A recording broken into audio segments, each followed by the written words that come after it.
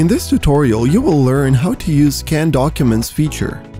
But before we start, take a moment to subscribe to our channel and make sure to press the bell button to be the first to know about our new videos. There are many ways to scan a document on your phone, but the easiest has to be via the Notes app.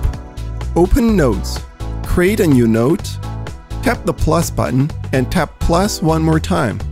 Tap Scan Documents. Now the camera app will open.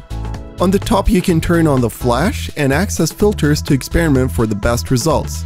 You have regular color, grayscale, black and white, and photo. Use these depending on the type of a document that you will be scanning. Position the document in the center and take a picture if it doesn't take one automatically. The app will try to identify and crop the document automatically. However, you're still presented with a chance to adjust the edges. If you are not happy with the results, tap Retake. If you'd like to keep it, tap Keep Scan.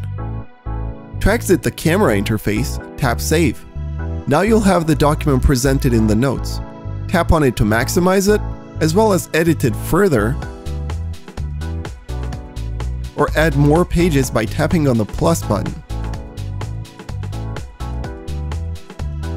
How often do you have to use a scanner?